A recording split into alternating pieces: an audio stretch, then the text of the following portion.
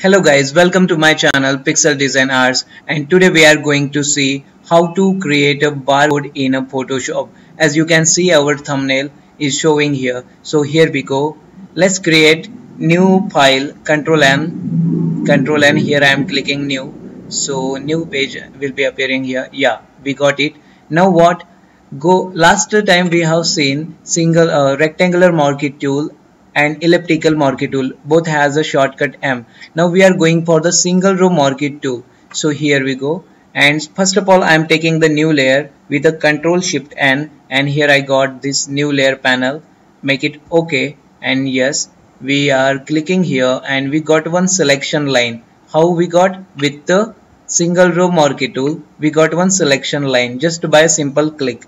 Now I am filling a black color. Here is the foreground color is a black. So Alt backspace, and here see you got a black color, but to see it very carefully, so here just to see, and you got a one selection line. To remove selection line you can do Control D. So you got a plain single row marquee tool, so with a single row marquee line. So how to create the barcode after this? So to create a barcode I need some noise over this single line. So where I should go? Filter, noise, add noise. See here I am adding some noise. So here 0 to you can add any percent of noise. So I am creating maximum noise. So it is a 376 maximum noise I am creating. Here I am selecting uniform. You can select a Gaussian or uniform. I am selecting uniform. Monochromatic compulsory, you have to check it. Why? Because if you not going to check it, then you will get some color lines. You can see here color lines. See colors you will get, but barcode has a black and white color. So here I am clicking monochromatic, and yes, we got a black and white color. Now see, click OK. That's it. Now apply Control T for transform. So here I am transforming that single line, and here you can see we got a barcode.